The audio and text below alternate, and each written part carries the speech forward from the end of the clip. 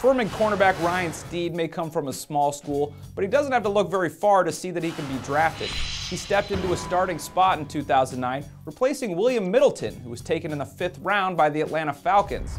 Steed has good size and length and shows some savvy in reading a quarterback's drop and a receiver's body language. He competes in the air, and he has good ball skills to track and snatch interceptions. Steed has only marginal speed, and he showed in the Florida game that he can't keep pace vertically with some faster wideouts. He's not an explosive athlete and lacks the suddenness to shadow quicker receivers.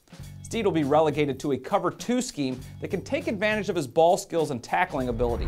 VFW draft expert Nolan Nawrocki sees Steed as a solid backup and special teamer and thinks that his intelligence and instincts may project better to safety. Steed is projected to go in the 5th or 6th round.